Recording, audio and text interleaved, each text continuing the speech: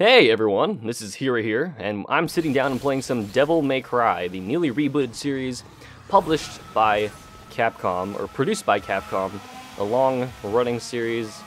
This time the game is being developed by Ninja Theory. Right now I'm playing the second mission on Son of Sparda difficulty. I think this is the second hardest difficulty in the game. You unlock it after beating...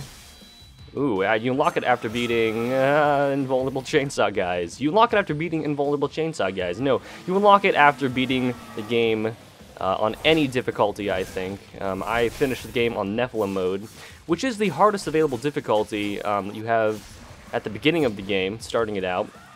And you know, it wasn't that difficult. Can I? No, I cannot deflect that, and I'm probably going to... Let's Devil Trigger, how about that?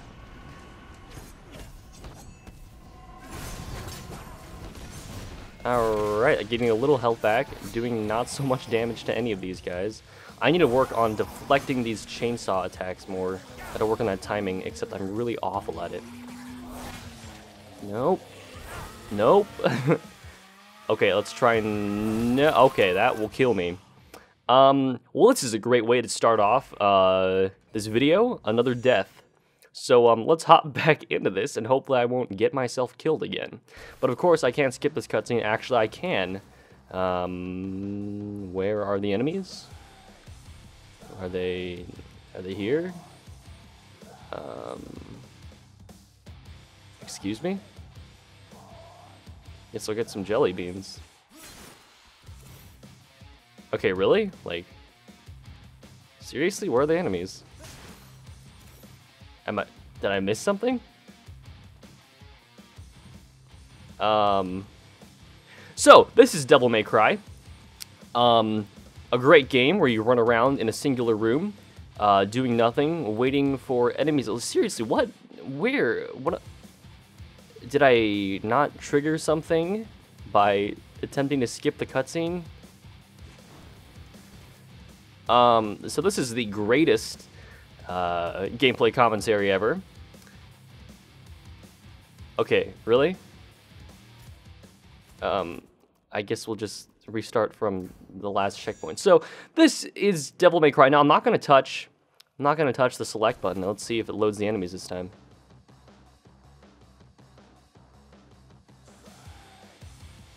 Okay, really?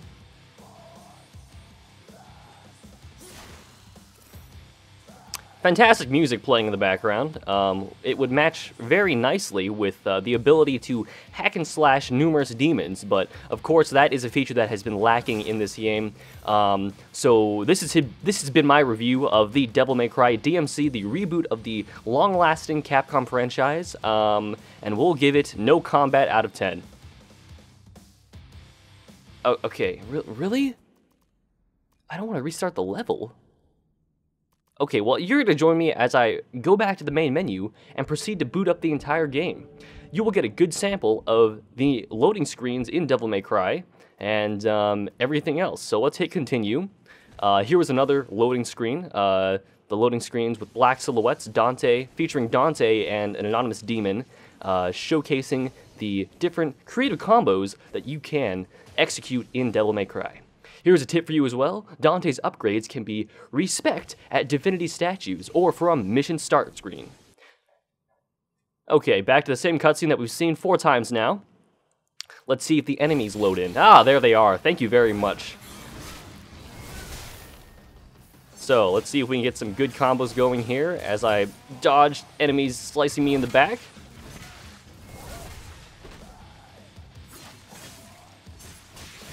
How about some Osiris action? Oh, dodge that, and that one. Chainsaw guys are not my favorite enemies in the world. Okay, for real. Can I?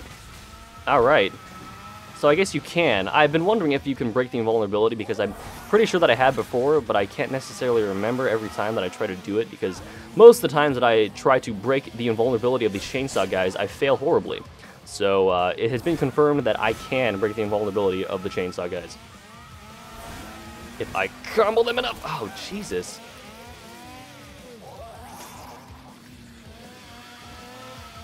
Maybe I should have showcased myself playing something like Nephilim difficulty, because that shit is extremely easy. Because I feel like after watching my Quantum Conundrum gameplay, and then also this, everyone probably thinks that I'm terrible at all video games, which I won't deny is probably a true fact, but I think that these video games, or these videos showcasing me being excessively bad, which, you know, there's a certain degree of, there's a certain reputation that I want to uphold, and I don't think that these videos showcase my, exactly how good I am at games, which is still pretty bad. Oh my gosh. Okay, let's get some air in here. Alright, 2 down, 3 down. How many down? I don't know. Let's kill this guy, because he doesn't go invulnerable. That's actually probably the opposite thinking that I should be going for. Save the easiest for last, right?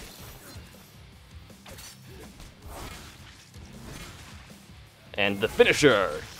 Alright, finishing with a savage combo, that's pretty good. Another one. Okay, that guy's vulnerable too. Can I get a tech dodge? The answer is no.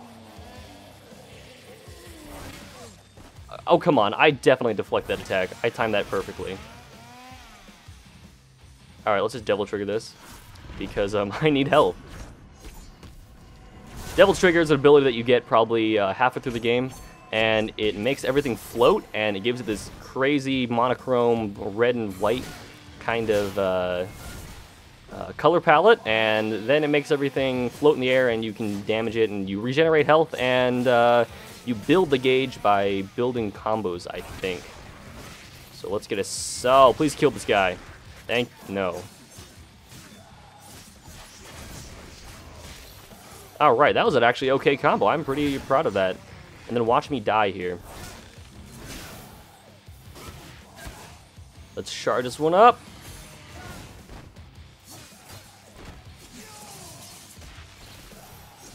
Really? There's more? Jesus! The combat in this game is pretty simplified, I think. The only Devil May Cry game that I played is Devil May Cry 4, and I remember the combat in that game being a lot more difficult. I remember looking at, like, the list of combos and being like, what the fuck? This is like a fighting game, but it's an action game! And then there were combos that I could not pull off because I'm terrible at fighting games. But in this game, you only have like 2 sets, or like maybe 3, or there's a good handful of combos you have per weapon, but they're all pretty much the same for each. So for an example, you have like this base combo where you just spam triangle. I'm playing with the PS3, by the way, and you also have another one where it's press triangle twice, then you wait like a second, and then you spam again. And so that sort of repeats, and they use the same cookie-cutter combos for every weapon. So it's how you build those combos together and string them together with your engaging combos, the ones where you like speed over to them, and then also the way that you grapple enemies toward you and launch them into the air. You can build combos and get creative with the way that you kill enemies.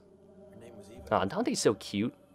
He had such potential, and then he just turned into this completely vulgar, crude asshole.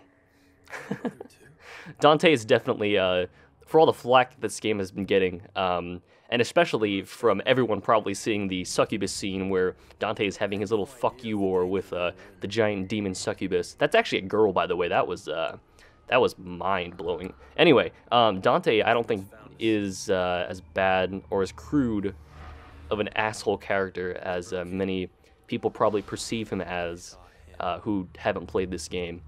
I definitely was coming into this game thinking that he was going to be some sort of like Duke Nukem, like that crude of a character, but he definitely progresses and evolves, and he has his moments. A lot of his one-liners that he says don't come off as being like completely flat and just like dumb.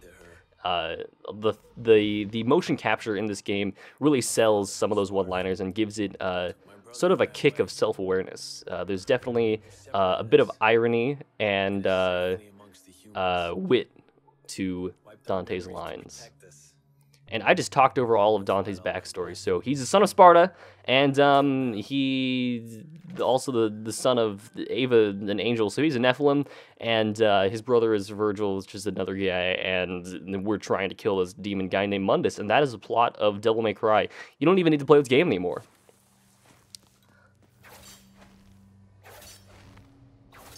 Grappling on my way over here, killing some bugs, getting some jelly beans. The key component in Devil May Cry. And this is essentially what the game is. It takes place in Limbo, which is sort of this alternate demon reality where demons exist. And it's a bunch of floating, and it's like ripping itself apart most of the time. I'm getting out of here. And a lot of sequences involve these, or a lot of portions of gameplay involve these grappling sequences. Oh, Jesus.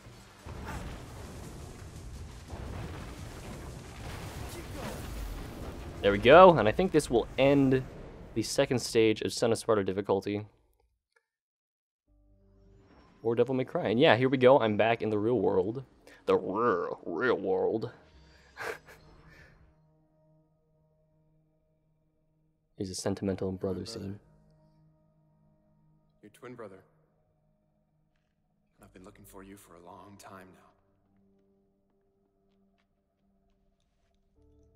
now. Dude, they got the same necklaces. I think she knew that this moment would come, that we would find each other.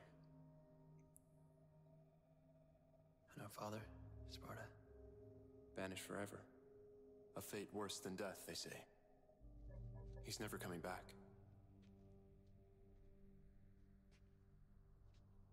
Like, I just think the motion capture, like, just looking at Dante's facial expressions, No more. I think they're excellent. Where we come from, what happened to us. And above all, I want to know who's responsible for all this.